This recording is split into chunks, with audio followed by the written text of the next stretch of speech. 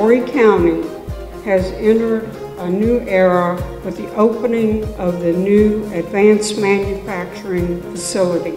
This facility is going to allow us to push technical skills training to another level. The millions of dollars of equipment that are inside this building are second to none. Today was all about industry, but it was about serving the students in our area, because that's what Horry-Georgetown Tech is all about. So the facility is a 25,000 square foot facility adjacent to the Conway campus. It houses several programs. The program is Advanced Welding Certificate Program.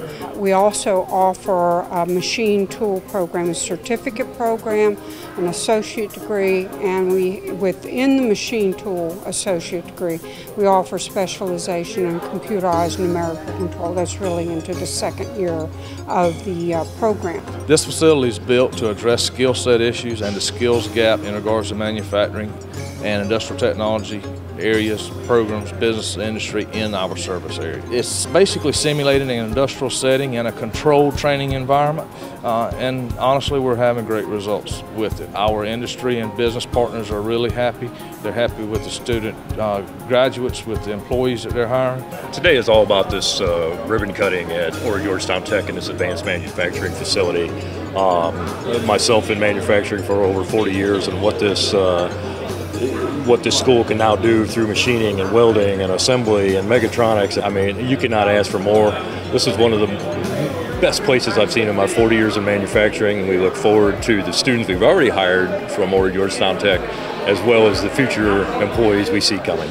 This new facility is amazing. As a student in machine tool technologies, this is just going to be a great opportunity for me. A facility like this is going to be excellent for trying to bring new industry and new jobs in to Horry County, and I'm excited about the facility that they're going to be building in Georgetown County.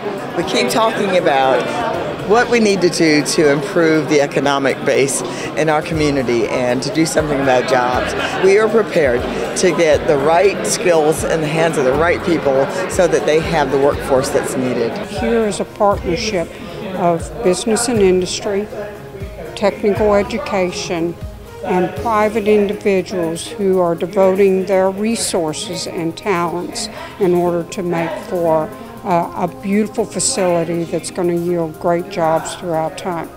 I'm thankful to those that have had the faith in us to train students in this area, train individuals in this area, and they've entrusted us with individuals' hands, and businesses have entrusted us.